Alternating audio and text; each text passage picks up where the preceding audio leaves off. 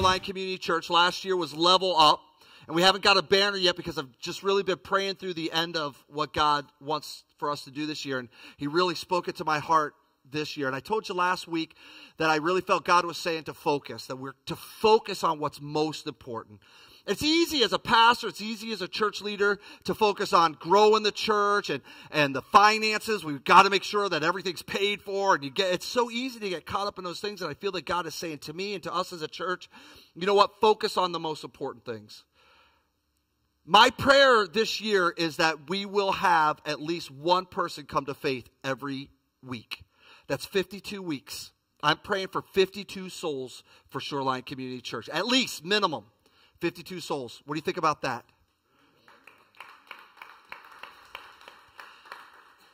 Our mission as a church is that everyone will become a fully devoted follower of Christ. So the second part of my focus for 2019 is that we will have every single person who calls Shoreline Community Church home, that every person will be in discipleship and growing in their faith. That's my goal, is 100% participation in discipleship. So that's community groups, that's Bible study. We've got some things planned that we have to roll out. So there's some things along with that. Focusing on discipleship as part, we have it, but we want to focus even more on that. And so focusing is part of it, but then I really felt God say to me this week, it's not only just focus. So our goal this year is to focus and finish well. That when we get to 2020, we're still going. We don't and not that we did this year, but God did great things at Shoreline in 2018, didn't He? I mean, we're in our new building. I love the fact, I can't tell you how many people come to me and say, man, I saw the sign. We have the best sign in the entire town. We do. I have people approach me all the time and ask me if they could put their sign on our building. We have literally the best sign in the entire town for any business. God's blessed us. That's 2018. We reorganized and shifted so much of what we're doing in our systems and how we do things here at Shoreline in 2018. But that's 2018. So God has put things in place for our church to do even greater things in 2019. Anybody else excited about that? But we don't want to just start well, we want to finish well. And here's what happens in our own lives, and sometimes even in church life. We feel doomed to repeat the habits and behaviors and cycles that dominate our lives. And so here's what we do. We come in and we go, you know what, I want to read my Bible. I want to pray. I want to be in church every Sunday. I want to be in a community group. I want to be a part of a ministry. I want to, but I never do. So you know what, I'm just not even going to try. Come on. I want to lose that 25 pounds, but it's the same 25 pounds from 3 years ago. So you know what, I'm just happy with it. Give me another donut, please. We give up. Why? Because we're frustrated, and we get so frustrated, we get to the point that we go, I can't. And it's easier to give up than it is to press in. So, for the next 6 weeks, here's what we're going to do. We're going to look at a group of people. Actually, we're going to look at an entire nation. And this nation, they epitomize the term, can't get out of my own way. If there were ever a group of people that just could not get out of their own way, this group of people, this nation that we're going to talk about over the next couple of weeks, they epitomize this. This group of people, this nation, they went around and around. They literally went around and around. If you look in the Bible, it shows you they wandered in the desert for 40 years. I'm 47 years old. I cannot imagine all but 7 years of my life wandering around in a desert. Oh, look at that. I remember that. We saw that last year. 40 years, an entire generation had to die off, wandering around, because they would not learn the lessons from their mistakes and change their behaviors and their practices. I mean, this nation, Israel, was literally led by God physically with a cloud by day and fire by night. Think about that. You ever say, God, show me the way? Could you imagine if God gave you a fireball every night to actually take you where you're supposed to be? Like, thank you. Couldn't be easier than that. And just to make sure you didn't get lost, a cloud during the day. Come on. And yet Israel was still lost. Not only did they have a cloud by day and fire by night, but Israel also had the Ark of the Covenant. Now, if you want to know what the Ark of the Covenant is, you just need to watch Raiders of the Lost Ark. Okay? I can sit here and explain it to you, but just go watch Raiders of the Lost Ark, okay?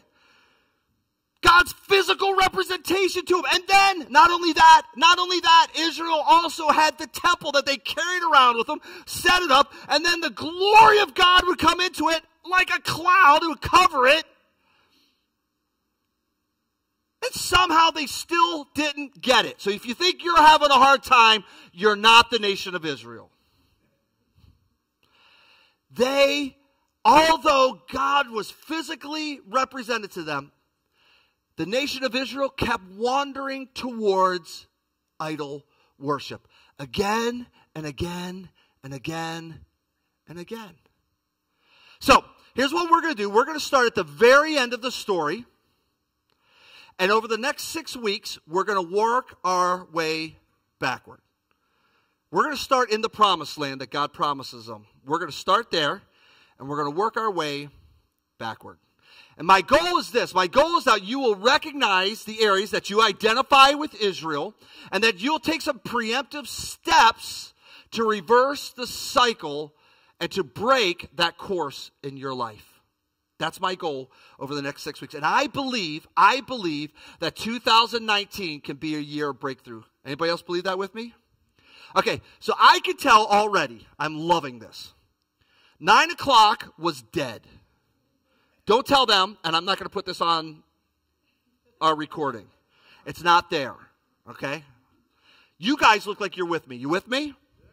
You want good preaching? Do you? Okay, give me a couple amens and go, boy. Okay, you do that, and I'll give you a good message this morning. Sound good? Because I'm fired up. Listen, everybody says, how do you do 2 services? I'm just getting wound up. I'm ready to go. You with me? Let's do this. Okay, so Joshua chapter 1, starting in the first verse, this is the end of the story. After the death of Moses. Everybody say death of Moses. Now you would think in this story, this is the end. The death of Moses. It's just the beginning. It's just the beginning of what God's going to do. The death of Moses, the Lord's servant. The Lord spoke to Joshua, son of Nun, Moses' assistant. And he said, Moses, my servant, is dead. Therefore, the time has come for you to lead these people, the Israelites, across the Jordan River into the land I am giving them. I promise you what I promised Moses. Now, if you have your own Bible or you have the notes there, underline that statement. I promise you what I promised Moses. That's an important statement. Wherever you set your foot, you will be on land I have given you. From the Negev wilderness in the south to the Lebanon mountains in the north, from the Euphrates River in the east to the Mediterranean Sea in the west, including all the land of the Hittites, no one will be able to stand against you as long as you live.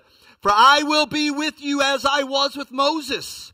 I will not fail you or abandon you. Be strong and courageous, for you are the one who will lead these people to possess all the land I swore to their ancestors I will give them, or that I would give them, Be strong and very courageous. Be careful to obey all the instructions Moses gave you. Do not deviate from them, turning either to the right or to the left. Then you will be successful in everything you do. Verse 8 says, study this book of instruction continually. Meditate on it day and night so you will be sure to obey everything written in it. Only then will you prosper and succeed in all that you do. This is my command. Be strong and courageous. Do not be afraid or discouraged, for the Lord your God is with you wherever you go. Now, 3 things stand out to me in this passage that I want to talk to you about this morning. The first thing is this. Now catch this. God is faithful. Say that with me. God is faithful. God is faithful even when we're not. God's faithful even when we're not. And those times that you mess up, and in those times that you give up, and those times that you just throw your hands up and say, I just can't. And those moments when you just go, God, I don't feel you, I don't understand it, I don't get it anymore, I quit, I'm done. And those times that you want to do well but don't, and those times that you feel like you should but you can't, and those times when you're not faithful, I want you to know this morning that God is still faithful. God keeps His promises to His people. It's not contingent on us. God's faithfulness is not contingent on us. God's faithfulness is contingent on who He is. God's faithfulness is contingent on His person. He cannot, Scripture says, He cannot deny Himself. God is faithful even when we're not. See, the Israelites, they denied God, and they abandoned God, and they doubted God, and they disobeyed God, but God continued to be faithful to them. Does that sound like anybody else here this morning? I blow it all the time, but God is still faithful. Here's what He says. He says, I promise you what I promised Moses. Can I tell you this morning? God kept His promise. God is faithful. Not only do I see God's faithfulness in this portion of Scripture, but the second thing I see this morning is God's Word. Catch this. God's Word. God is faithful to His Word. God has given us His Word. What He said to Joshua is this: study this book of instruction continually. Meditate on it day and night. Now here's what we do. A lot of times we grab our Bibles, we read it, and we forget exactly what we read. He says this, God says, meditate on it. In other words, stop. Ask yourself, what is in this that I need to know? What is in this that's important to me? What's in this that will change my life? What do I need? What is God speaking to me? Meditate on it, he says, day and night. Because when you meditate on it, you begin to understand it. When you meditate on it, it comes alive to you. He says, meditate on it day and night. So I want to give you 5 reasons why we should study God's Word this morning. As we start 2019, maybe you've had a hard time, and I'm going to tell you at the very end of my message how God began to work in my life to get me to read the Word.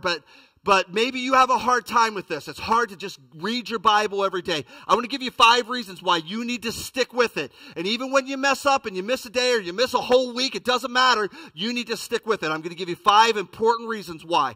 Number one, you cannot love God and not listen to Him. You cannot love God and not listen to Him. Have you ever watched the YouTube of the little boy talking to his mom? Linda, listen to me, Linda.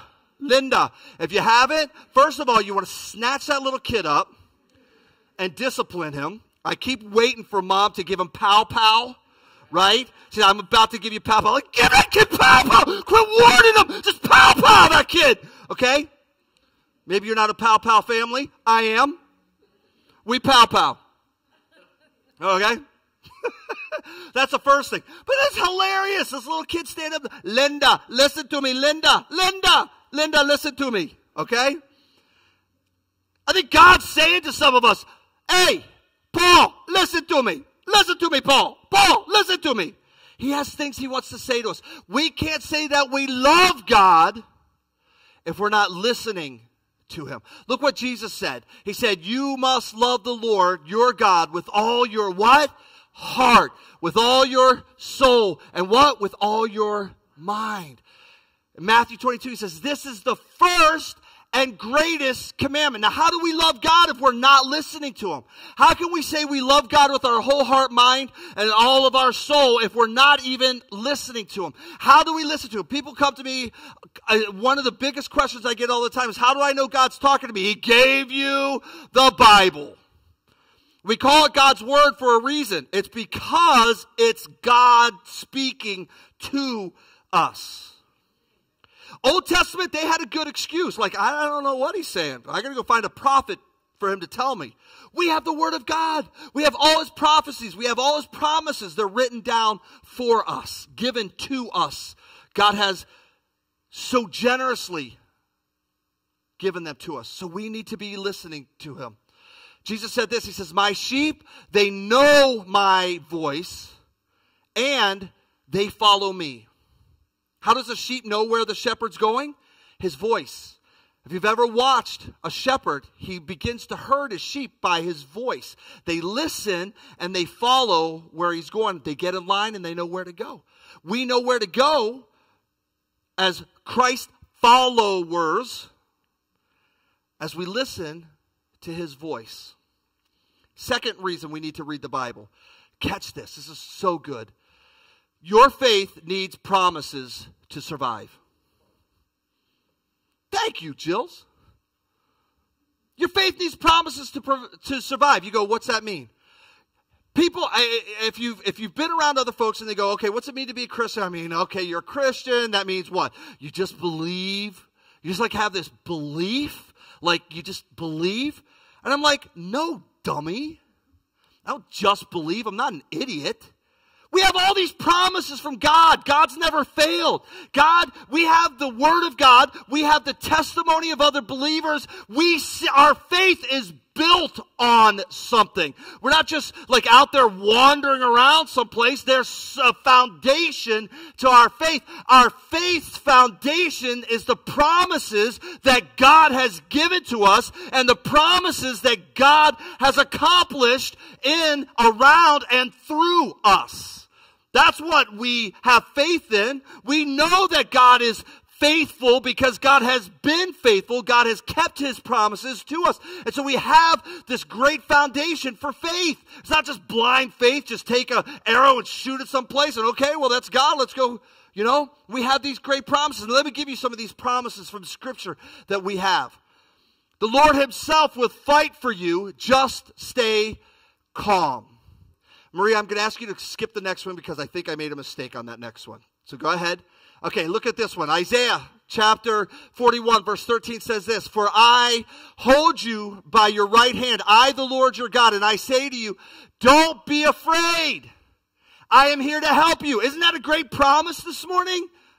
Don't be afraid. I'm here to help you. Look at this one from John chapter 3 verse 36. It says, "And anyone who believes in God's Son," what? "Has eternal life. Anyone who doesn't obey the Son will never experience eternal life, but remains under God's angry judgment." And then we have Philippians chapter 4 verse 19. You know this one. "And this same God who takes care of me will supply your needs according to" what? "According to his riches, which have been given to us in Christ Jesus." These are great promises. And guess what? These promises, what do? They fuel our faith. If you're here this morning and you say, "You know what, Pastor? My faith is pretty weak. I'm having a hard time with my faith." Can I tell you something? Get the Scriptures out and read these promises from God, because God is faithful to his word. God is faithful to his promises. And so when you go, "I just don't know, I just don't feel it, I'm just not sure," we begin to get into God's word and we begin to rehearse these promises. And guess what? Our spirit gets it. And we go, God is good. God's got my best at heart. God knows what I'm going through. I'm not alone. God is fighting for me. Who can be against me? Our faith gets stirred. It's fueled by these promises.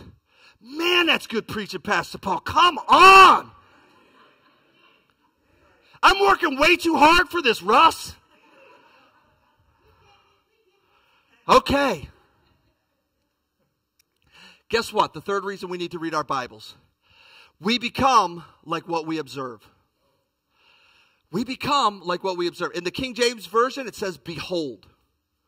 We become like what we behold, what we spend time with, what we observe, what we take in. You've heard me say this recently. Show me your friends, I'll show you your future. Right? Why? Because what we spend time with, what we invest in, what we put our energy into, what we observe, we become like. Now, if you think I'm lying,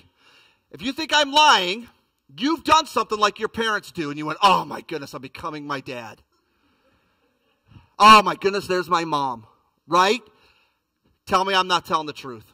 Right? You do. Why? Because for 18, 19, 20, some of you 37 years, you lived with your parents. We have millennials here. Love you. Right? You lived with your parents. And you become like them because you hang out with them. We were driving back from West Virginia the other day. This is hard to admit. My family, put your fingers in your ears because this is going to come back and haunt me. I sat there and went, oh my goodness, I'm just like my parents. This is crazy. How do I sound like them? How did this happen? Because being with them has shaped your life, whether you like it or not. You know what? You can't help yourself. You become like what you observe. So, all of us, listen to what it says in 2 Corinthians. So all of us who have had that veil removed, right? That moment you came to faith, all of a sudden you went, oh, I see it clearly now. I couldn't see this before, right? But now all of a sudden you say, I can see it. We've had that veil removed, can see and reflect the glory of the Lord, and the Lord, who is the Spirit, makes us more and more like Him as we are changed. What's happening? We're being changed into His glorious image. Can I tell you something, folks? When you spend time in the Word of God, it begins to shape your life. It begins to shape your character. Some changes happen in you because you spend time with God. You spend time letting His words affect your life, affect your character, affect your outlook. You change and you become more and more like Him as you read, study, meditate on His Word. Now listen, number 4. Another reason we need to be in the Word is you will only find words of joy that you want, that you desire in words. Now, when you read that, and you hear that, that could sound a little funny. Like, how does that happen? But listen to what Jesus says in John chapter 15. He says, I have told you these things so that you will be filled with my joy. Yes, your joy will overflow. Can I tell you something? Some of you go through anxiety. You go through doubt. You have fear. You are depressed, right? And we go through these things, and I can tell you something.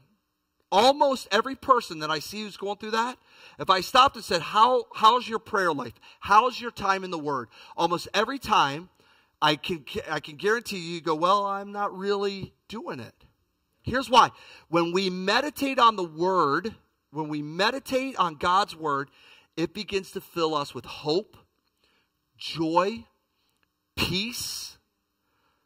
Okay? Because it speaks these truths to our spirit. The reason we're anxious, the reason we're depressed, the reason we're, insert whatever it is, the reason is because we're not seeing things through the lens that God sees them through. Here's the lens that God sees them through. All things work together for the good of those that are called according to His purposes.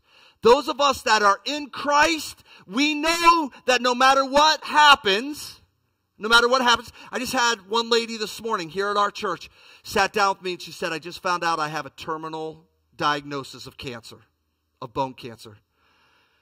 And I went, oh, I'm so sorry. She said, about what?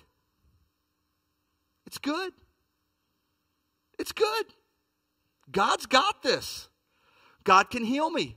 She said, you know what? God healed me of breast cancer 25 years ago. God can heal me of this. And if He doesn't, it's good. I'm at peace. I'm good with it. That's faith that's founded in the knowledge of who God is. So when we come into these problems, we come into these circumstances of life, all of a sudden we get it because we know who God is. And listen to me, and we know who we are in Christ. Now that brings joy, doesn't it? That brings peace. We don't have to worry about anxiety and fear and doubt and all these things because we know. So we have to spend time in God's Word. And joy, Jesus says, will flow from us. 5th reason. You guys with me? You still with me? Come on. The 5th reason we have to read our Bible is because there is work to be done. There's work to be done. We got a job.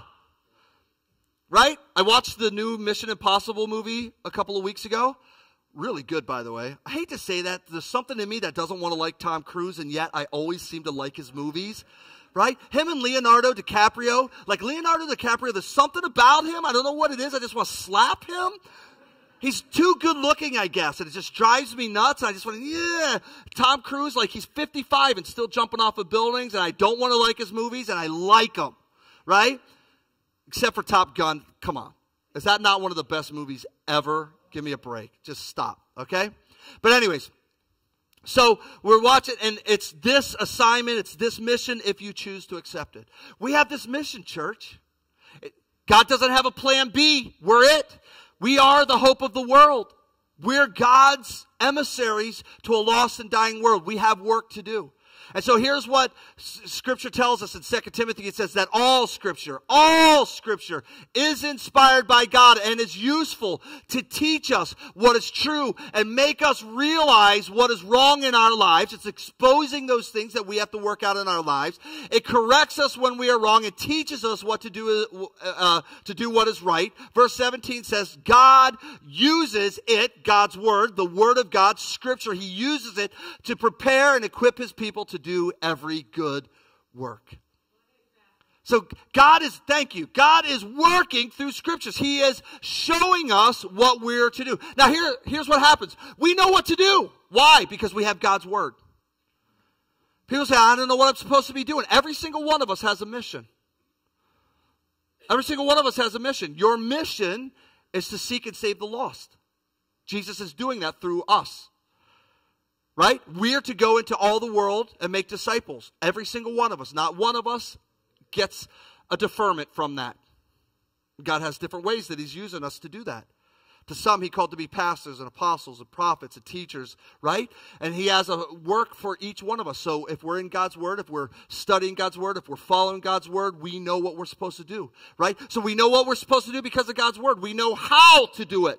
Why? Because we have God's Word. God's Word instructs us. Just like He said to Joshua, this is your instruction manual. Guess what He's saying to us? This is your instruction manual. I'll show you how to do it, but you got to be in the Word. And we know when to do it. Why? When? Or how? Because of God's Word.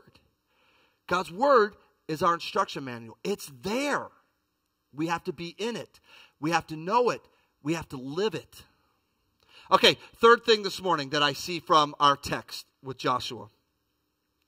The third thing this morning, as we begin to wind this down, is not only God's Word, but the last one is this, God's presence. We want God's presence.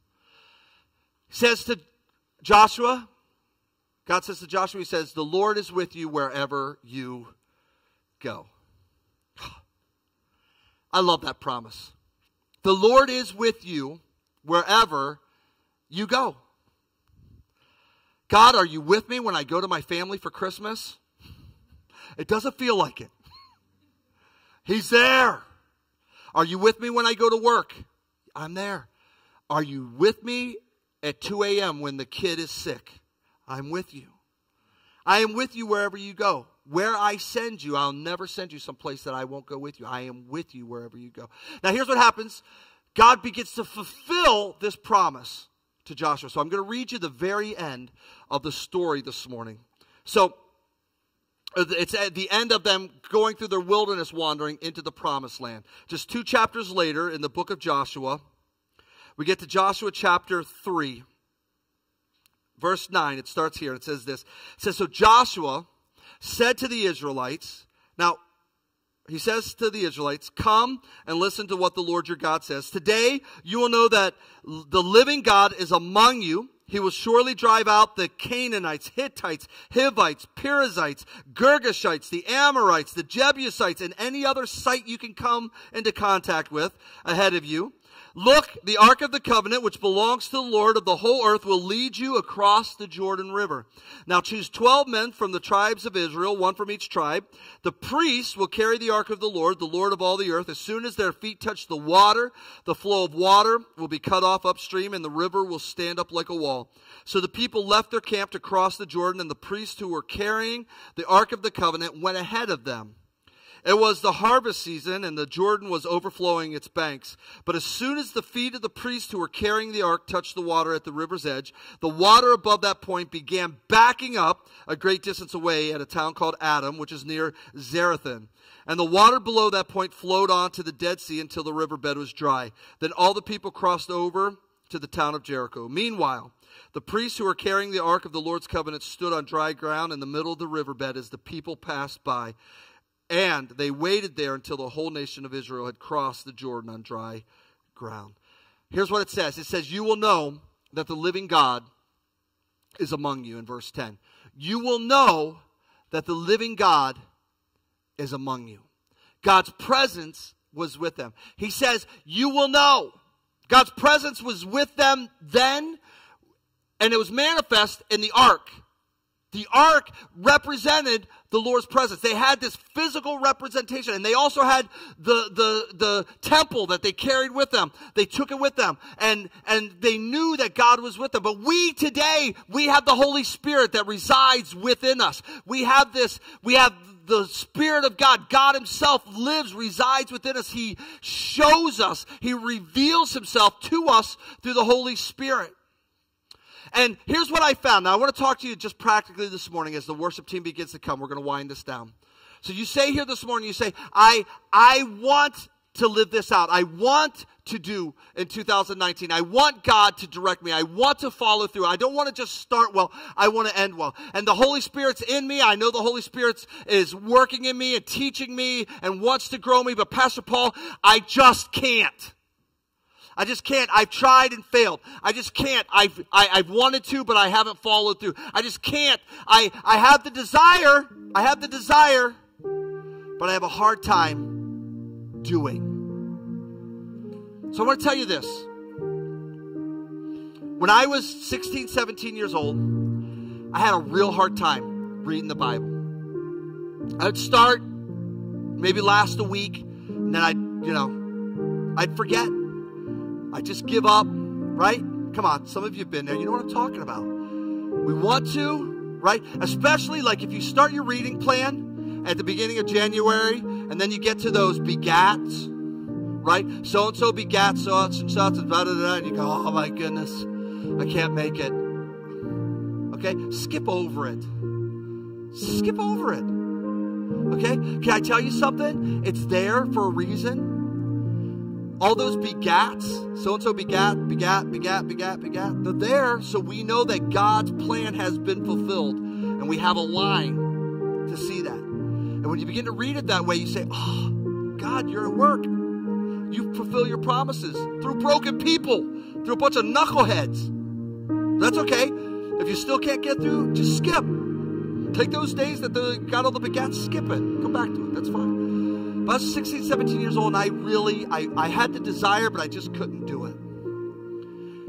So even at 16 years old, I prayed, and I said, God, listen to my prayer here. I said, God, give me an insatiable desire for your word. Give me a desire to read your word. And then I went out, and I got a 1-year Bible. Now, this was back in the old days, kids, okay? We had to open the book, and there was these things called pages in them. They were real, actual pages, and they were really thin, and we had internal. It was crazy. You cannot imagine what we had to go through back in the olden days. And we were on our chuck wagon, and we were cooking our meals out on the fires.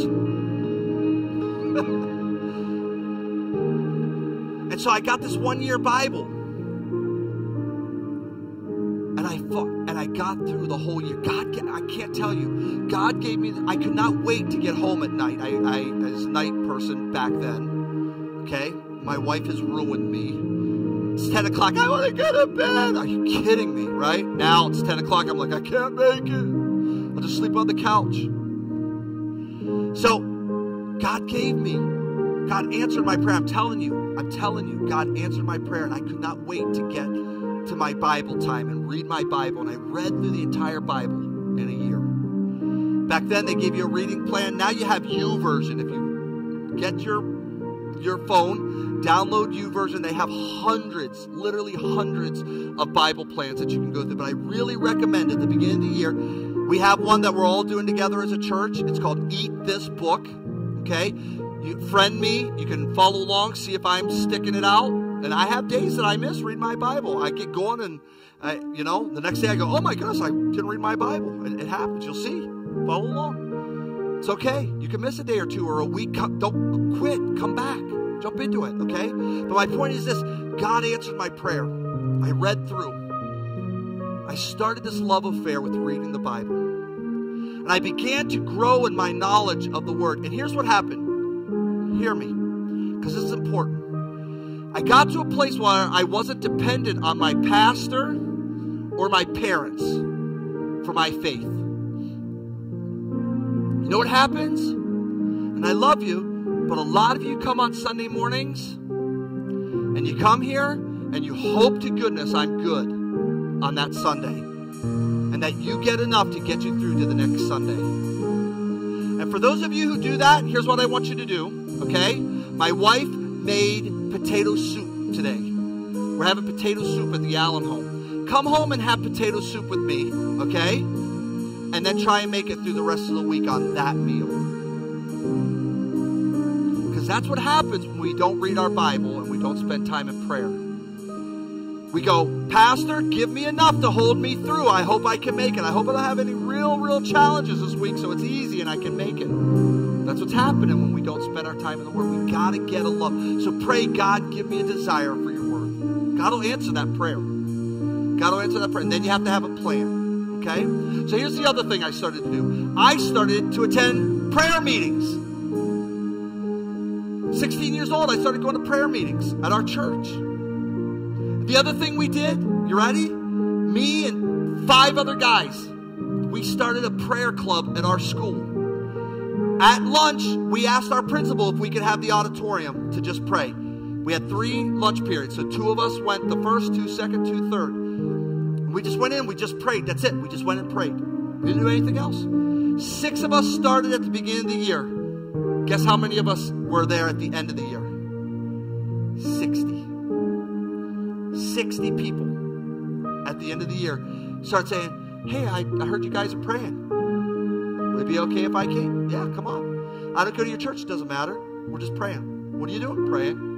Read a quick verse and then we'd pray. 20 minutes, 15 minutes, 10 minutes, whatever it was. And then we'd go on with our day. We just prayed. We got to love for God's Word and we got to love to be in God's presence. You know what we do here at Shoreline? We have a 6 a.m. Tuesday prayer. Now, I know, come on, I don't want anybody to feel guilty, but just let me tell you something. 6 a.m. we come together and we pray. You can ask Randall if I'm lying when I say this. I hate every morning, every Tuesday morning when my alarm goes off. I hate it. God, you got to be kidding me. Even on the warm days when I can come in a pair of shorts, I'm like, you think I'd be ready? No. I hate it every Tuesday morning. I'm just being honest with you. But you know what? We come and we pray. We pray for each other's needs. We pray for the needs of the church. We pray for our missionaries. We spend time. We have an 8 a.m. prayer here at the church. You're welcome to come. It's open to everybody. Get a love for prayer. Get a love for spending time in God's presence. Right? Last night we had Engage. Every Saturday, every first Saturday of the month, we come together. And that's like the easiest prayer time because we have the worship team come and we praise and prayer. Last night we were here for 2 hours and we just prayed and we saw God. Teen Challenge blessed us last night and came with us. And what an amazing time. I mean, I was like, whoa. I couldn't go to sleep. I had to go home and wind down for a little while. It was so amazing spending time. So I read God's Word and I prayed. Begin to develop these habits in our life. This week, starting tomorrow night, not tonight, but starting tomorrow night, the church will be open every night at 7 o'clock. You can come and join with us. What are we going to do? Pray. Anything else? Nope. We're going to pray. We're going to seek God's face for 2019. You go, man, 7 o'clock. Are you killing me, Pastor Paul? Yeah. Oh, that's hard. Yeah. It's hard for me too. I want to go home. I want to get double stuffed Oreo cookies, glass of milk, right? Watch Law and Order. I've never watched Law and Order. I don't know. You know what I'm saying? It takes discipline to come out and be here. Folks, we do that. You know what? God hears, responds, and our faith grows. So I want to encourage you, come and join us. We're also going to have the building open during the day. You come anytime. We'll have the heat on. Just come in if you have lunchtime or you go to work late or something, or you get done early, you want to just come and pray here. The doors are going to be open. The heat's going to be on. Come in. Spend some time in prayer. This is a week of fasting and prayer. Give something up. Some people are giving up sugar. Others are giving up 2 or 3 meals. If you want to fast the entire, you can do a whole fast, whatever it is. Give something up. Instead of doing that, spend time in prayer. And I'm sorry I've been long today. You guys have been awesome. So here's what I want to do. I want to give you some real practical steps here in your notes, okay? So in order to finish strong, I want to give you 3 things. First of all, set goals. Be detailed. Set goals, be detailed. Okay? Now here's what happens. I love going to the gym. Dave, every year, I know the people who are just starting new resolutions, right? If you go to the gym, you know what I'm talking about. So I'm up there, I'm doing my workout, and I look out, and I always know the newbies because they go to like every machine. They don't have a clue what they're doing. You know, they don't have a plan. They don't have a plan. You have to have a plan, folks. Right? Someone who actually loses weight or someone who actually builds mass, they have a plan. They go in and they know. Same thing with reading your Bible and praying. You have to have a plan. So get YouVersion or buy a 1-year Bible or get a plan. Get a plan. You're not going to follow through on this if you don't have a plan. You have to have something that keeps you structured, okay? Be detailed. Secondly, welcome accountability. Go public. Welcome accountability. Go public. Tell somebody. My goal this year is to read through the Bible. My goal this year is to pray every day. My goal is to help me stick with it. It's why we have those accountability things in YouVersion. So there's people looking at it and going, man, Pastor Paul missed 3 days. Sinner. No. It's not like that. But you know what? So we encourage one another. Say, hey, I noticed you missed. Let somebody into your life and let them be ruthless with you. Okay? Get a partner. Get a partner. Go public. Lastly, review your goal regularly. Come back 3 months. Where am I at? Am I doing this? Am I following through on this? Come back 2 months, 5 months, 6 months. Keep checking up on yourself. Review. Okay? So, 2018, maybe 2018 was I just can't. But can I tell you what 2019 is going to be? I can. Would you say that with me? I can. One more time. I can. I can do all things through Christ who strengthens me. Would you stay with me? We're going to sing one song and then I'm going to give you our benediction this morning.